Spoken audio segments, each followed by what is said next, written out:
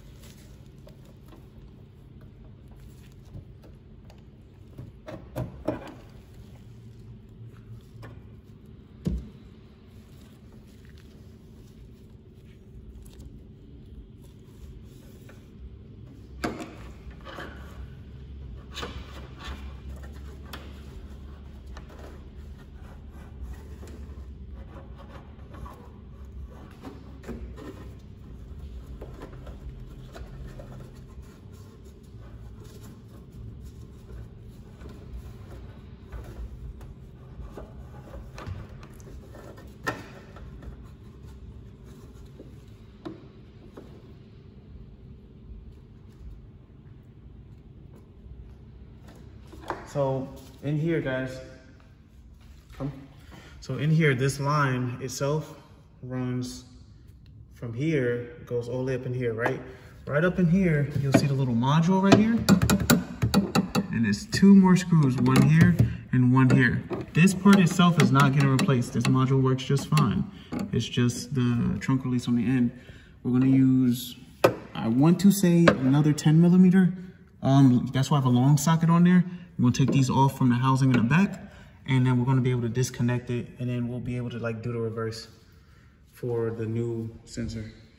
Excuse me, the new trunk release. Ripping holes in it because you won't be able to see it without it off. It's very clear too. It's clear as day right here. And also the reason why you guys need the tab puller is because you don't want to rip off the tabs and or scratch your paint. You want to be careful with that.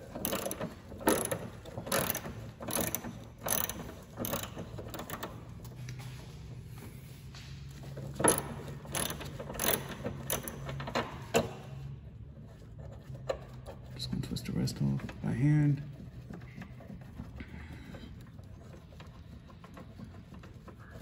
Let me see. So you guys can see.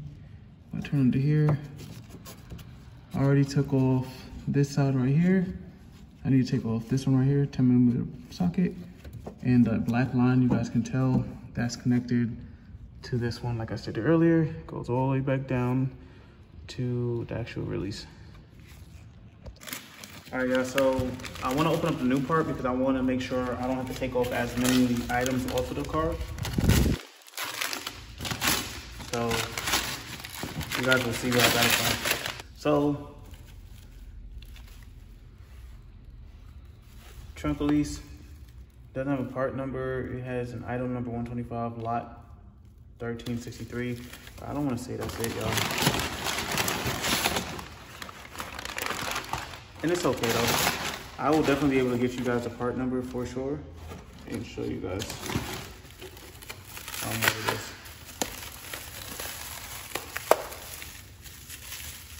So all brand new hardware, as new as it comes. The vehicle this came off of did not have that many miles on the probably had like, I think they said 16, 17K. So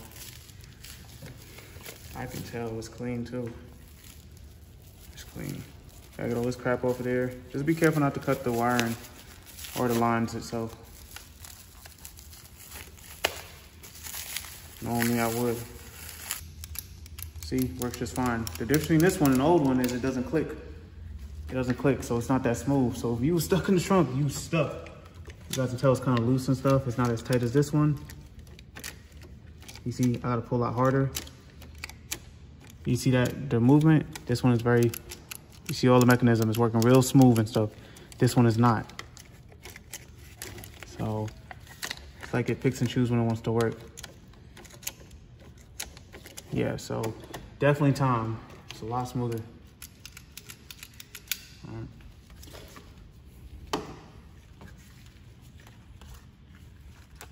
Like I said, it's little things, you know.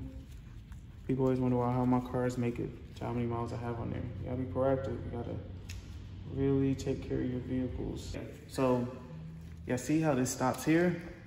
That means on here, this is where this needs to go in at. So this is why you need to disconnect this. Otherwise, you're gonna be working behind there. And if your fingers aren't small, it's not gonna work for you. So I still gotta fully disconnect it first. There's one more screw.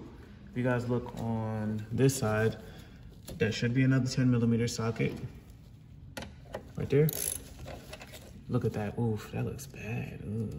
Dang. It works, but I know next time if the trunk doesn't work, it's this for sure. Next time. Dang, it's kind of tight too. Break it loose.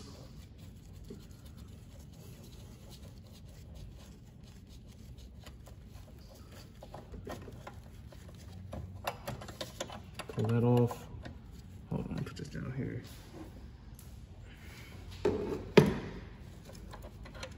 Like so, boom, and just like that, y'all.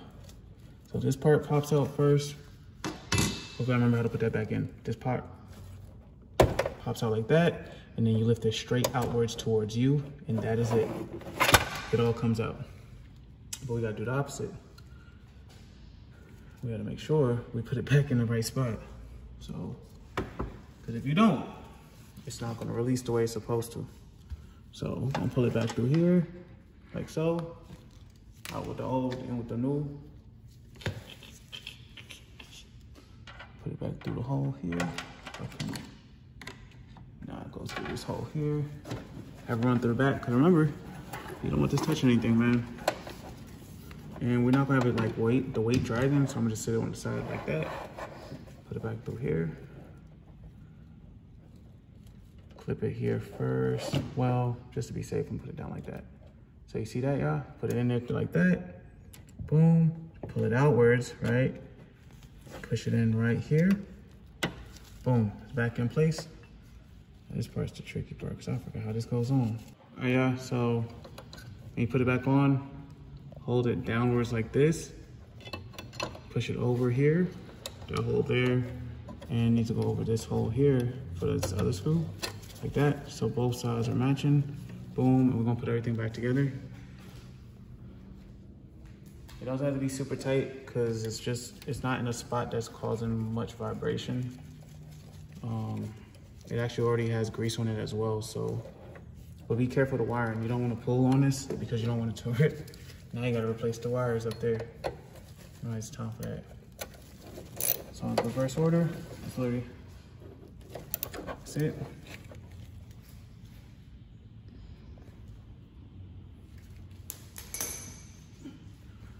Then this thing gotta go back up in here. Put that back there. Socket, because you don't want to strip the bolts. Get one started so it just sits there like that. The other one, put it back in there. Be careful, do not drop it back behind the trunk, or else you have to get a magnet and get it out. I don't have one. Then I'm just gonna tighten them up.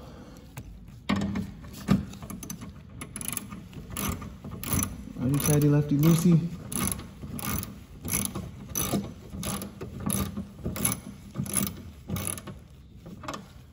It's tight.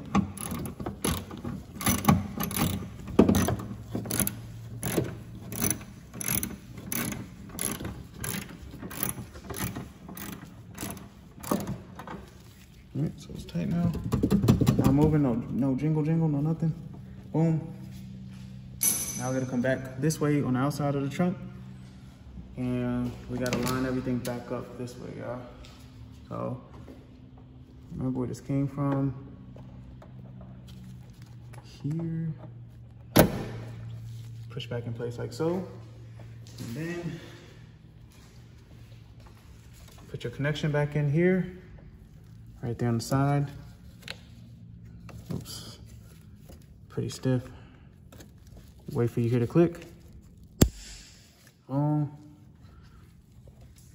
And then you're just gonna place it back up here. Oh, this part I might actually need to socket. So what I do, y'all, when it's a bolt that's going up, but the gravity's making it go down, is I put the socket on the screw, put the screw through the hole, and then line it up right there. So that way I don't have to worry about the screw keep falling out as I'm trying to twist it. And then we'll be fine. So let it hang like that. Start it up like so.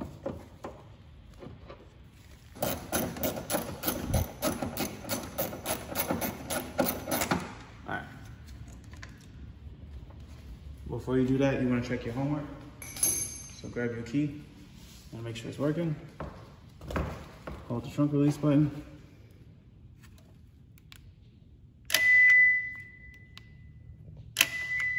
Works just fine.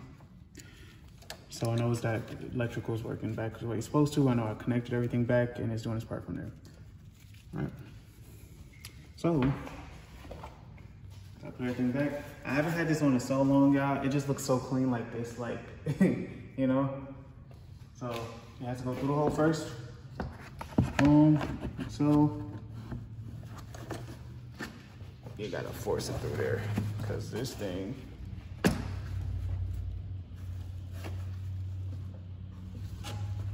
I'm tripping now. It does not go there. It goes here. Put it in there like that. This part goes here like so. Like that. Slides up in there like that. And then, could you pass me one plastic bolt thing? And you want to start it. So, just match your bolts. At least one. I'll put one right here. It literally just pushes in like that. It's that simple. But you want to make sure that your emergency like disconnect, the yellow tab that's reflective, comes out through here, right? So have it set like that. All right. Once it's set like that, I'm going to put the other screws back in, and then we're going to go from there. Once you guys are all done, like I said, just button everything up like you should. Make sure that your emergency leash is sticking out there. Make sure that the hook right here is in here, and then just pull all your tabs back in. You simply just push them back in like so, all lined up with here. So it actually fits in place. It literally goes in one way. And then you're good to go. And you want to check your homework one more time. So you just close it. Look underneath, push the button. And that's solid now. Very solid. All right. As usual, you guys know what to do. Make sure you like, subscribe, hit me up on YouTube, NTR_Will Smith. Another for your mother. Stay safe out there. Take care of your car gonna take care of you. We're gonna reach 300K on this vehicle, and we're gonna reach 2K on YouTube. Y'all know what to do. Love y'all, peace.